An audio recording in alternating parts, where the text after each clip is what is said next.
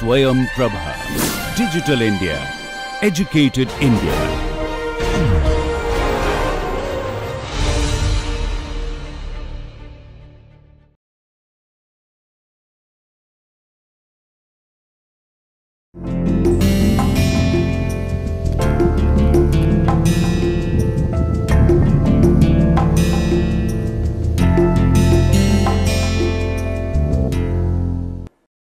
Hello everyone, welcome back to NPTEL MOOCs course on developing soft skills and personality. I am Ravichandran from IIT Kanpur. I have been teaching you this course for the past 1 week. By the way, how did the week go? So, did you enjoy writing the quiz? I hope some of you got 20 out of 20 and I hope you enjoyed answering the questions and going back to the lessons just to cross check your answers. Now this week, compared to what we did last week I had to introduce you the concepts, I had to make you understand that realizing your potential is the first most important thing that you need to do if you want to excel and if you want to develop your soft skills and personality in an overall holistic sense. Towards that we have been discussing about various concepts and then I thought that okay, I should actually teach you something about soft skills, particularly with regard to one important situation that we come across in our day to day life, that is conflict. So, in this week we are going to start with a very interesting and a very relevant soft skill, that is conflict resolution skill, and I am just trying to focus particularly on a win-win solution that we need to give in terms of conflict resolution. Now, before I start this week, just a quick recapitulation of what we did in the last lecture. In the last lecture, I was just focusing on David McClelland's 3 needs, particularly 3 motivation needs pertaining to affiliation need, power need, and the most important one, the achievement need or the need achievement or the NH trait. The desire to excel is otherwise called as the need achievement trait.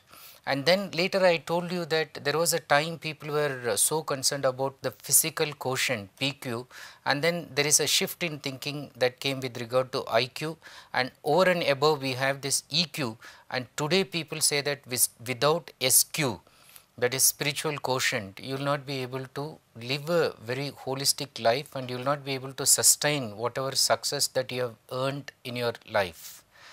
Now, towards explaining what is this spiritual intelligence, spiritual capital, terms which are used by Dana Johar, I referred to her book on spiritual capital, and then I was discussing with you the 12 underlining principles of developing or building your spiritual capital, such as she starts with self-awareness, spontaneity, being, vision and value-led, holism, compassion, celebration of diversity, field independence, humility, tendency to ask fundamental why questions, ability to reframe, positive use of adversity and having a sense of vocation.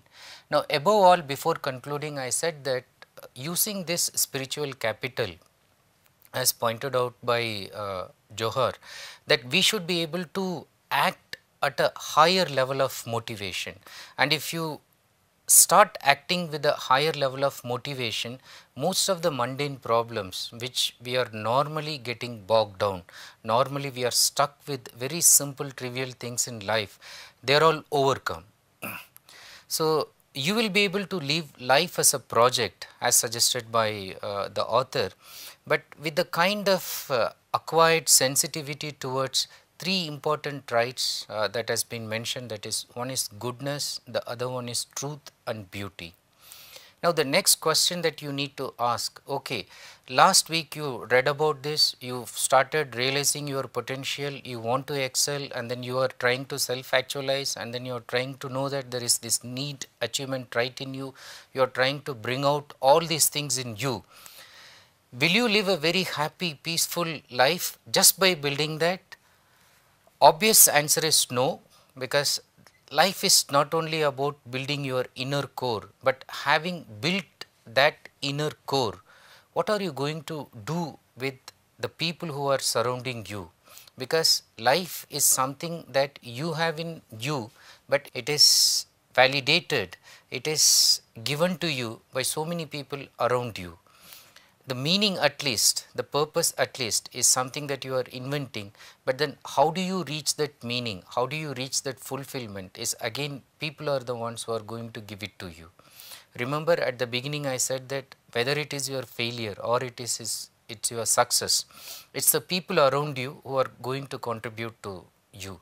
In that sense, even if you have acquired all these traits which are highly desirable, such as self-actualization, you cannot escape people who come across in your day-to-day life and cause conflicts in your life. Think about your day. How is your day beginning? Is the day beginning without any conflict? No, there is not a single day that is beginning or ending or progressing without any conflict. In fact, there are very minor conflicts and then there are major conflicts. There are conflicts which are taking us to a very crisis kind of situation. There are conflicts which makes us deal with that so easily, and some of the conflicts we are used to dealing with so easily in our day-to-day life. For example, morning you get up and then it rains very heavily. Okay. Now you know that you will take an umbrella and then you walk out, or you wait for the rain to stop. Now you have learned how to manage this kind of conflict. Now your scooter has broken down or car has broken down. So you know that you will call the mechanic, you will get it repaired. Now these are something that you have taken as part and parcel of your life. Now the conflicts that I am interested in is the conflict that will arise because of your interaction with human beings. Now how do we define conflict first of all? What is conflict? If you look at the dictionary definitions, some of which I want you to think about, firstly it says that when you are in a conflict, you are just coming into collision or disagreement. You are not able to agree with somebody's view, so there is a confrontation. Conflict means to be contradictory, at variance, or in opposition, clash. It also means to fight or contend, to do battle, to fight with each other, to struggle, especially a prolonged struggle, sometimes strife. So again conflict with a very grieving situation. Conflict also means controversy, quarrel, and conflicts between parties. Conflict also means discord of action, that is action is not going in a very harmonious direction, discord of feeling, disharmonious feeling or effect, antagonism or opposition, hatred for somebody, opposition to ideas, principles of others, a conflict of ideas. Conflict also simply means a striking together collision. Now of all these ones, you can simply look at definitions like disagreement, contradictory, fights, and then sometimes disagreeing, there is a disharmony of feeling. Now can you avoid conflict in real life? Can you live without conflicts? Again the obvious answer is no, because conflict is a very normal, accepted, inescapable part of life. As I said, day to day normal conflicts people have accepted as part and parcel of their life. In fact, people expect sometimes what kind of conflicts I will have. They look at the horoscope channels, they look at astrology, they just want to anticipate what kind of conflicts will be there in my life today and will I be able to sort it out. People know that it's an inescapable part of their life. Now everyone faces conflict in their lives on a daily basis. It's not like that conflict will come to you once in a year, once in a blue moon. But the next interesting thing about conflict is that there is no one that conflict spares. Everyone faces conflict in their lives on a daily basis. It's not visiting somebody on yearly basis, once in a decade, once in a blue moon. No, on a daily basis, we all experience, undergo conflicts. But as I said, there are small conflicts and then there are big conflicts, and then even in human relationships, conflict happens to be a periodic occurrence in any relationship. It comes periodically, but then there are cases, as I said, husband and wife, they quarrel with each other every day. Now this is a very minor trivial conflict that is resolved then and there very quickly. But then sometimes the quarrel leads to the level of living separately from each other. Now this becomes a major conflict which needs to be resolved. Now what are the positive sides of a conflict? Once a conflict is resolved, you know that it's not actually a problem, but it's a problem that has come to you with a gift in hand. What is it? You understand that it's an opportunity to understand opposing preferences and values. With conflict, you learn what other people value in you and what are their preferences. And if you really value that relationship, what will you do? You will try to modify according to their preferences. Remember, learning is after all about modifying your behavior.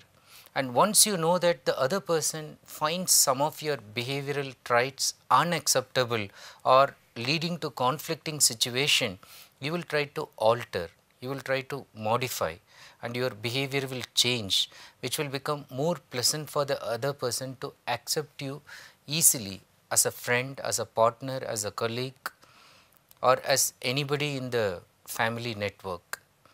Now the next aspect of conflict that you need to know is, why should we resolve conflict? And then while resolving conflict, how do people do that? Now normally people think that okay, conflicts are there and then there are people who are there to solve it in a very amicable manner, harmonious manner. No, not always. There are some people who will try to resolve the conflict in a very destructive manner. There are others who would like to resolve it in a constructive manner. Look at the picture that I have put here. Conflict can explode like an atom bomb and then destroy so many lives and relationships, but it can be used constructive to really enlighten a situation. Instead of just flaring it up, instead of firing a situation, you can also use to enlighten it. Okay, you can bring peace, but you can also lead a situation to a battle like war front where people lose their lives and relationships. So would you like to be on the destructive mode or constructive mode? Obviously, if you want to develop your personality, so you need to be on the constructive mode. Now the next question is, now what kind of mode you are naturally getting into? What is your style? Are you in the destructive side or constructive side? And if you are in the destructive side, like I am just going to identify both the destructive as well as the constructive. If you think that you are on the destructive, it's high time that you come to the constructive.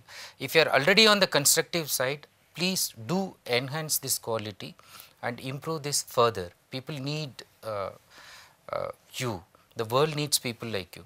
Now first this side, what will destructive mentality people will do in terms of conflicts?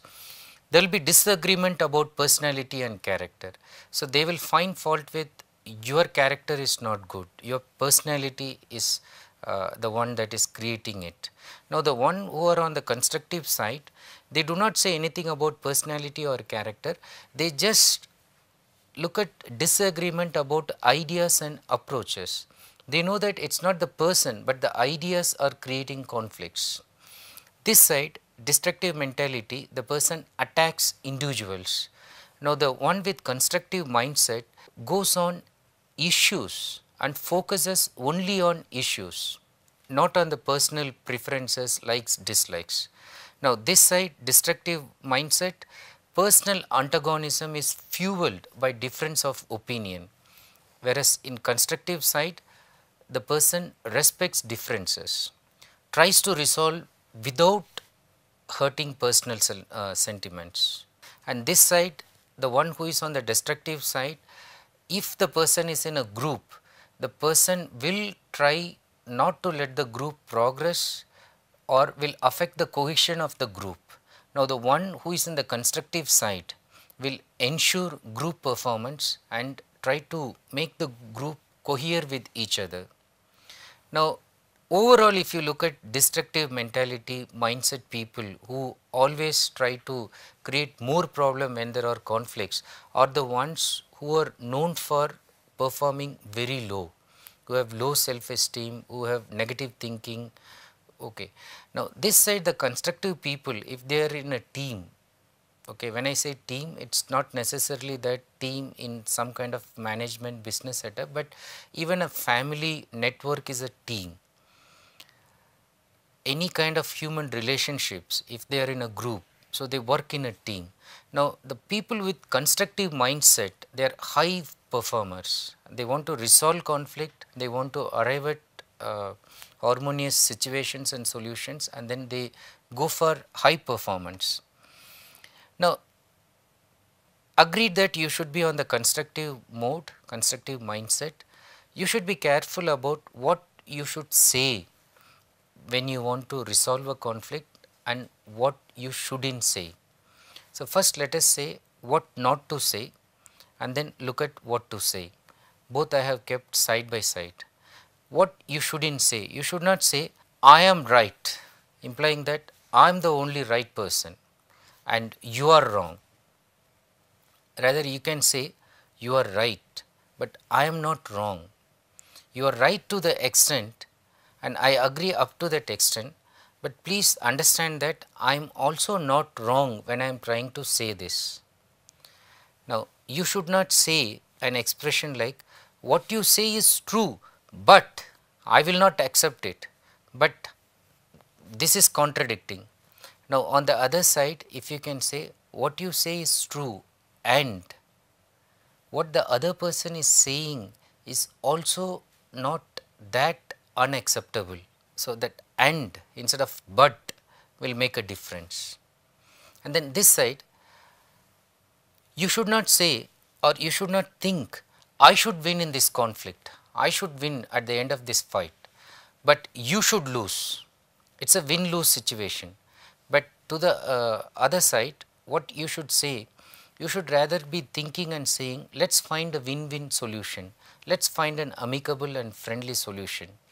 This side, the other person blames and says you are responsible, you are the one who created this in the first instance.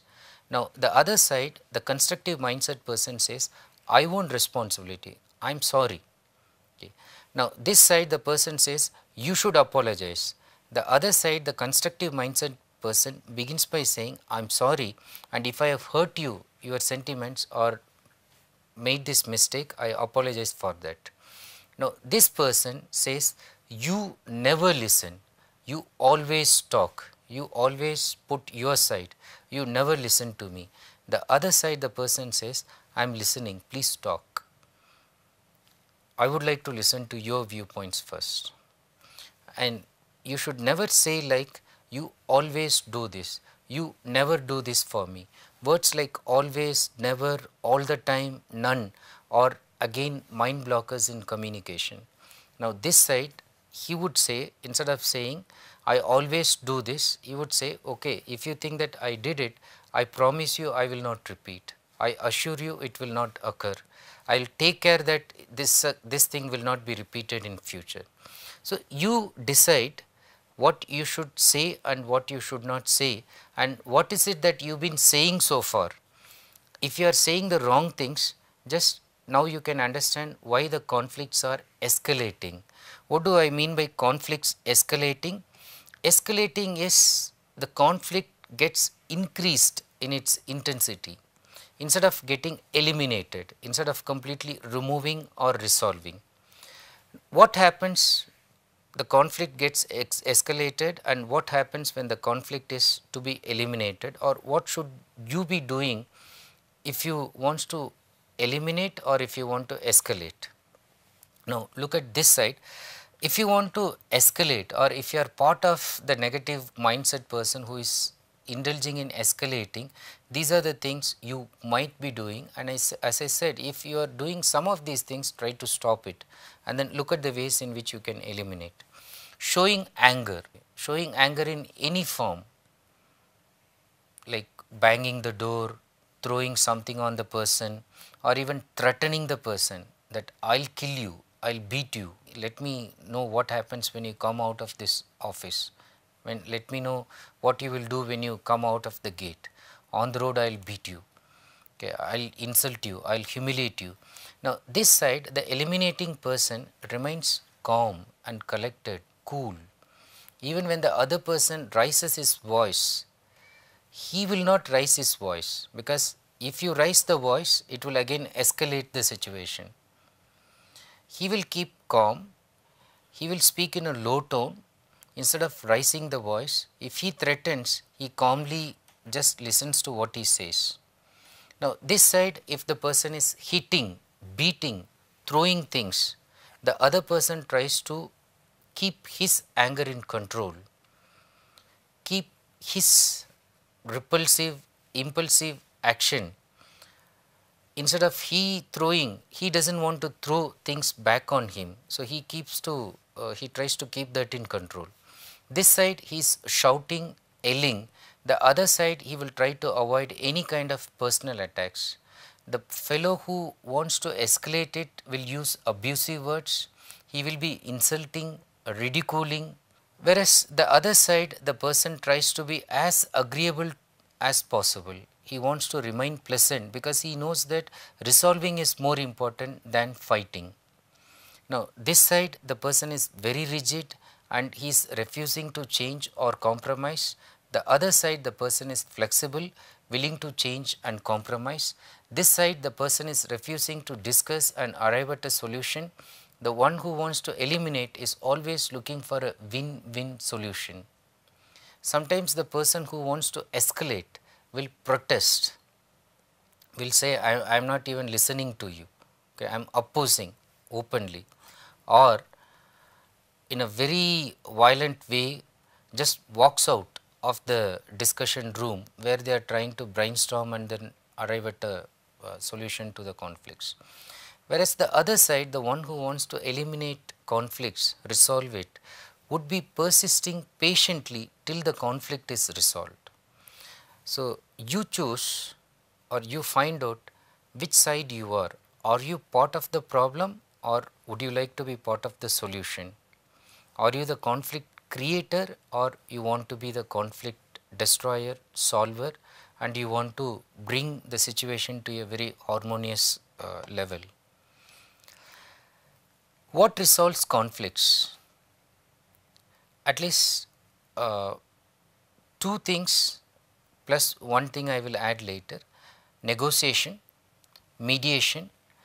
Negotiation is like talking and then discussing things and then arriving at a kind of solution by talking and then identifying the pros and cons. Mediation, again trying to mediate between two parties, but at the same time, if you really want to sort it out, you should be looking at both sides. About this I will talk more in the next lecture, that how you should be able to look at both sides and resolve, and then you should always have this win-win attitude. Okay. Now I said the third one is also there, that is arbitration, and these things we can say that there are three levels of conflict resolution. What are the three levels of conflict resolution? Quickly, first one is negotiating, that is two individuals sitting down and working out a resolution together just by talking and brainstorming. Second is mediation, where a third party assists the individuals in finding a solution, and the third one is arbitration. Now this also involves a third party and is instituted when negotiations and mediations fail. Now in the mediation, usually the third party is sort of known to you, but in arbitration actually the third party sometimes becomes somebody like the judge, okay, like sort of court you take and then there is this judge literally sitting and then solving the issue for you. or you take to somebody unknown, but you all agree that you will go to this person and whatever the person tells you, you will accept it. At the end of this lecture, I just want to tell you that it is important that you should be able to harmonize relationships using win-win problem solving. Why it is necessary and how you can do that, again I will try to give some examples in the next lecture. But then at this time, if you think of win-lose or lose-win, that I will win, somebody will lose, or I will even lose so that I will let somebody win, you are not actually harmonizing the relationship. Look at this, no life is lived without conflicts. All life will have conflicts and every relationship will face conflicting situations at some point or other. However good the relationship is there is no way, as you read in story, that people live happily ever after. They have only learnt how to resolve the conflicts and then bring back the happiness then and there. Whenever it is appearing to disappear because of the conflicts, they try to bring back the happiness. They are very good conflict resolution skills developed people, maybe. That is why they are able to live happily ever after, but not without resolving the conflicts. And then when we are able to resolve internal and interpersonal conflicts using win-win problem solving, it strengthens the relationship. But when we do not, it destroys it. Ultimately, it is the relationships which are going to bring you success, or it is also bring you down from your success and then give you failure. So, it is important that you learn to harmonize relationship using win-win problem solving. And just want to conclude this lecture with a very famous quote that actually gives a very revelatory idea about what we talk about conflicts. Normally people think that peace is something that comes from the absence of chaos or conflicts, but according to this quote, it says peace comes not from the absence of conflicts but from the ability to cope up with it. If you think that you will be able to arrive at peace by thinking that there won't be any conflict in life, so that is not peace. But you have to develop your ability to resolve these conflicts in a very peaceful manner, and then you will be able to live in a harmonious surrounding. Now with this thought, let me conclude this lecture, and in the coming lecture I am just going to discuss about how we can try to sort out interpersonal conflicts, interrelational conflicts in a very amicable manner using this win-win situation. So, we will meet in the next lecture. Till then I say bye. Thank you.